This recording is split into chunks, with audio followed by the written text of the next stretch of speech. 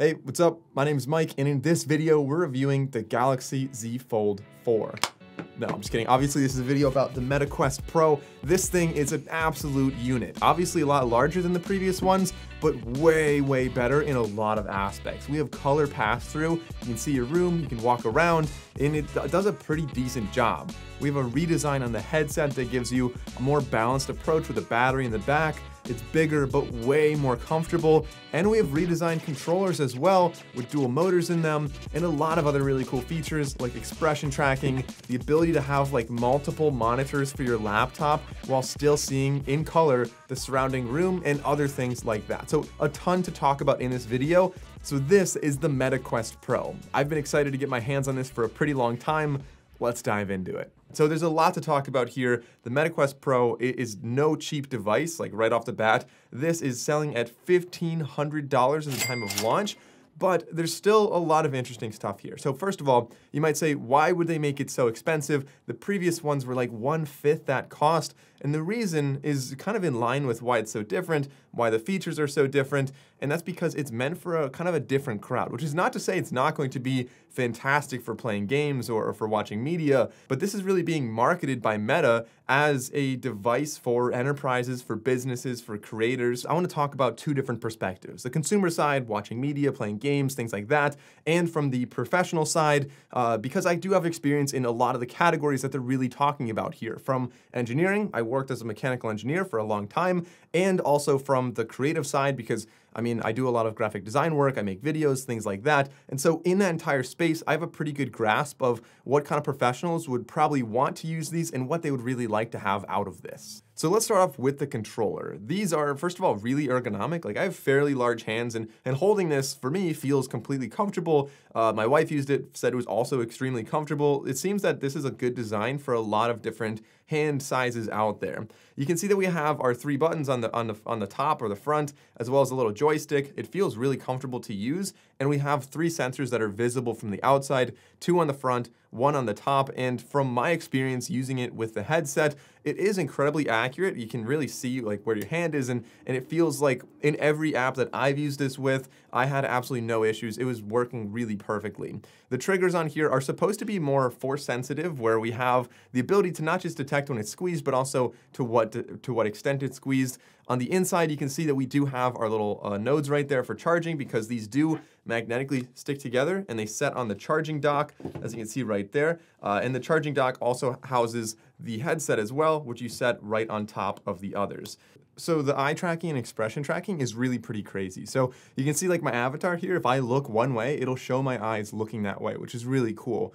In addition to that, if I make like any kind of movement with my mouth, it imitates it like really well. Like not just like you'd expect an avatar, but surprisingly better than I thought. In addition, although obviously like the controllers do like obviously what your hands do, but if you don't use the controllers, you can also just use your hands. And I think that like is not quite as convenient, but feels a lot more natural. So you can see like your hands, and it does a good job of showing like I was really navigating well through a lot of the interface using just my hands and not using the controllers. But the one weird thing is that they're still not able to like track your elbow. So if I have my hands here, I could have my elbow in like different orientations, but it still shows my arm in the same orientation. So that's kind of awkward if my arm's here and it shows it up there. Again, something that's going to be improved in future iterations, but nonetheless, like what's going on right now is really impressive. And I think this is a big improvement here as well. The controllers have 2 different motors. They have one down in the base and they have one on the end to give you haptics in 2 different places on each controller. Now, one more thing I want to point out with the controller here that is actually really interesting is that, well, besides that, the strap, I think it's just okay. It feels like for the price, for $1,500, I would expect a slightly more premium feeling strap.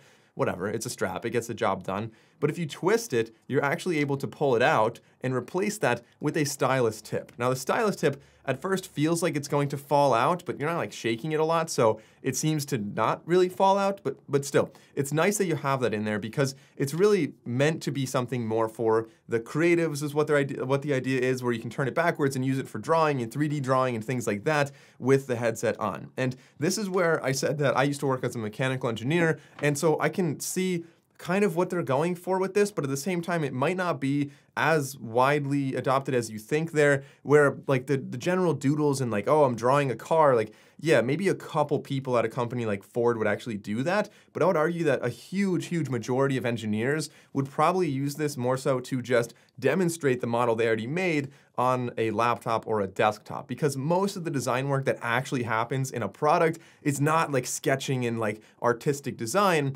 Most of the actual man hours spent on there are calculating tolerances, calculating how much flex an individual snap needs, exactly what the dimensions are, you're extruding things, adding different features on there, and a lot of that is a lot more number based as opposed to like flowy hand drawing kind of based. But still, cool idea. You can use a stylus for something more artistic if you're looking to do that, or just for general, like I said, if you have a design that was already made and you want to present that to somebody, maybe they can just use the drawing and say like, oh, let's extrude this out a little further, and you can like see it in 3D space. That's where I see that that could be really useful. I'm getting a little bit off track. Let's talk about the headset now. Like I said, this is a big redesign from the previous Quest devices, because now we actually have the battery in the back, which although it is like, it's a larger battery and it looks like a much larger headset, it actually does feel more balanced now. So you have weight on the back and the front. You have a massive cushion on the back as well, and it does flex outward when you put it on, although it is kind of like a rigid plastic thing. So there's obviously some springs back here or some kind of elastic in there as well. And we have a wheel that can actually adjust how far in that is. I don't know. Yeah, you can kind of see that on camera.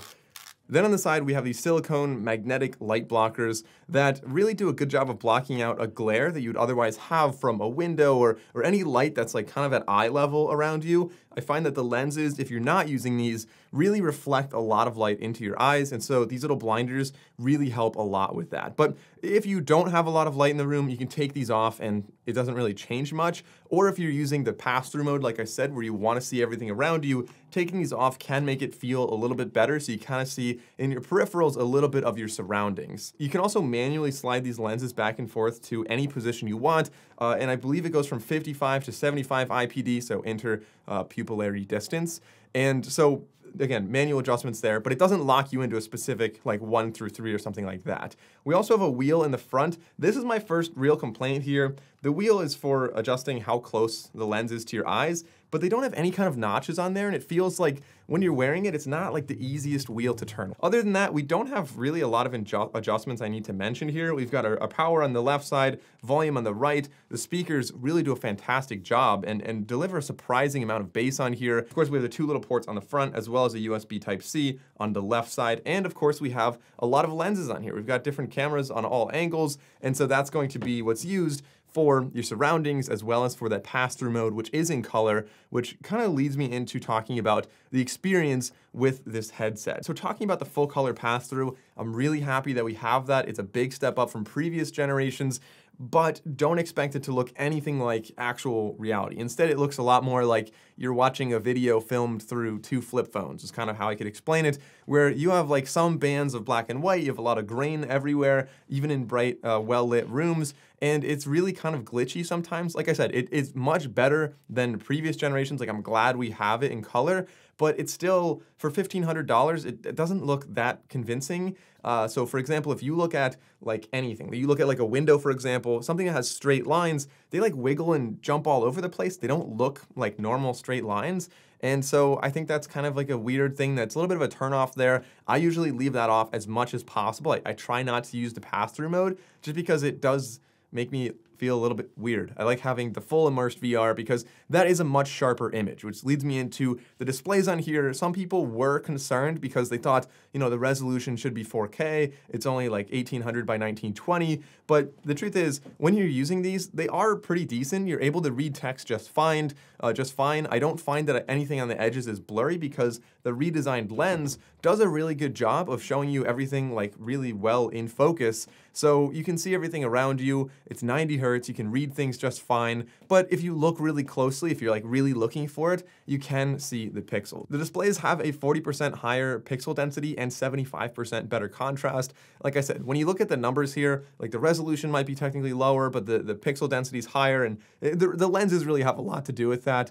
Okay, so this is kind of funny. We still obviously have like the room boundaries, so like you put these on, you draw your room boundary, great, but For some reason, we still don't have like any kind of vertical room boundary. So if you have like a ceiling fan, or if you have something that's not like at full height, it is not unlikely that you'd hit that. Like I was playing basketball in here and just like punched the crap out of my ceiling because I got two in it. I was trying to make some threes and I was jumping and like I just punched the crap out of the ceiling. Additionally, the other thing that people are pretty excited about with this is the opportunity to have like a full color pass-through around you, but also work on multiple virtual desktop displays. So if you have your laptop there and you have like 4 displays up, that could be really, really cool. But the question is, how well can you read the text? Obviously, if it's really fine print, it's not nearly the resolution of like a MacBook Pro sitting right in front of you, but you are able to read the text pretty well. And in all honesty, I'm going to be testing this a lot more. I will be making a future video focused exclusively on that feature. If you want to see that, be sure to subscribe. But of course, this is not without its downsides. As I mentioned, the first one, and by far the biggest one, for some people, is the price. $1,500 is a lot of money for this. I know it's meant for enterprises, and that's where the money is not really as big of a deal. But I mean, if you step back and look at this objectively, this is substantially more expensive than the other Meta devices. And you do have a lot of new things on here, but there are still quite a few things that I wish were better. Like for $1,500, I feel like the pass-through mode should be a little bit better than it is. Additionally, for $1,500, I wish we had a longer battery life. That's really the next big drawback here, is that you're getting about 2-ish hours, depending on what you're doing, like face tracking on, pass-through on, or screen recording. All these different things can affect the battery life,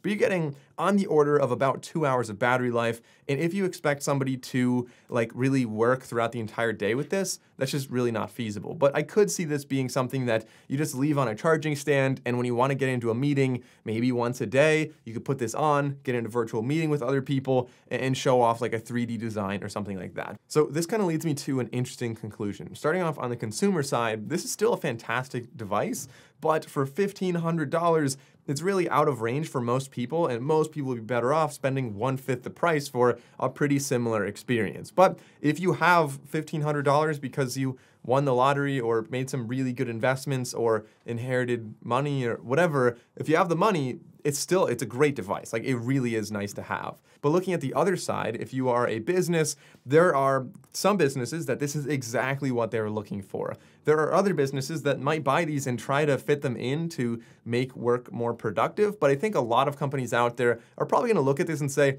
that's a cool idea. Next generation, when it actually gets better, when it gets cheaper and has a longer battery life, that's when we're going to buy it. So that's my opinion on this right now, but leave a comment and let me know what you think about the Meta Quest Pro. Super cool idea. I love how we are iterating and making some progress on this, and I'm super excited to see how the software adapts and where we end up next. If you enjoyed the video, consider liking and subscribing. I'm Mike O'Brien. See you next time.